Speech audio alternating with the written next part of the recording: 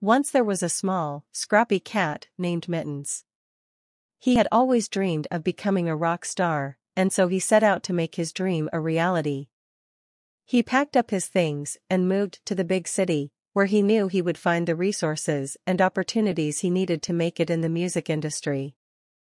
Once in the city, Mittens quickly made friends with a group of talented musicians.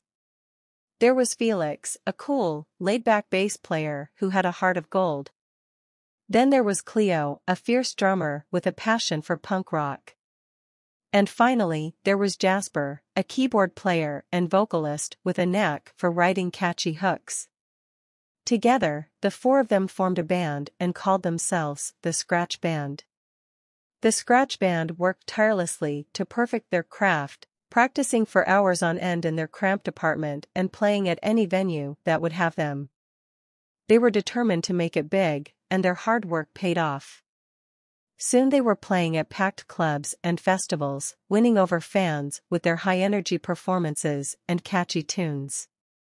But as Mittens' fame grew, he began to realize that what really mattered to him was not the fame or the fortune, but the friendships he had made along the way.